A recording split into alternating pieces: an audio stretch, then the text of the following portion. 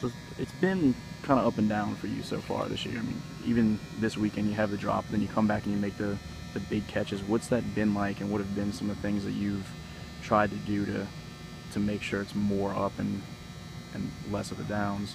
It's been a process, just trying to stay focused, trying to keep my head in the game.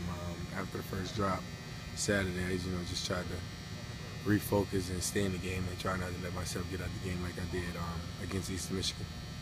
Is that something that y'all had talked about in the weeks since then? Just having that mindset, having that right mindset? Yeah, and who kind of brought that to you? Yeah, it's something that we talked about a lot. Me and Malachi, we talked about it. Me and John DR, so we talked about it a lot. Coach Ball reminded me all out throughout the week and all day Saturday, just stay focused. I know what I'm capable of, and just being confident in myself. How good did it feel to, after the first one comes your way, you drop, but then the second one, third one, to start reeling them in? Was it kind of like a sense of relief, excitement, or just business as usual?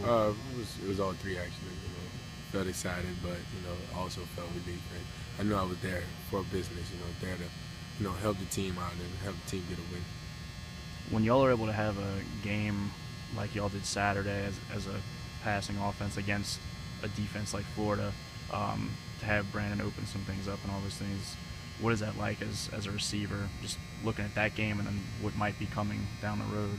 It's a great thing to look at. It's a great thing to learn from, knowing all the good things we did, but knowing we still can grow and still get better. It's something that we look at, knowing that we're only going to get better. We're only going to be more confident in each other. So it's a great feeling as a receiver.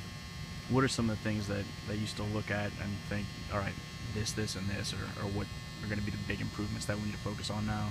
Still making contested catches, finishing off my blocks and, running precise and crisp routes.